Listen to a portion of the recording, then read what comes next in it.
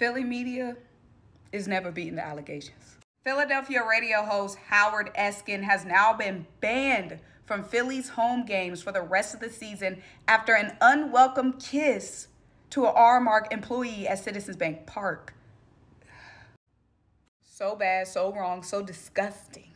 Not only did he get banned from the Phillies games where the crime occurred, he is now banned from the Philadelphia 76ers games this upcoming season. Get him out of here. So according to Odyssey yesterday, Howard Eskin will still remain on air on the Philadelphia Sports Talk radio station. Don't nobody want to kiss that man.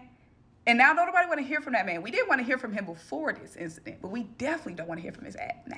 So basically the Phillies, Citizens Bank Park, and Odyssey had some conversations, and it resulted in Howard Eskin being suspended from the Phillies games. R-Mark also made a statement saying that they had to protect their employees at Citizens Bank Park. So Sixers banned this man. Phillies got this man suspended.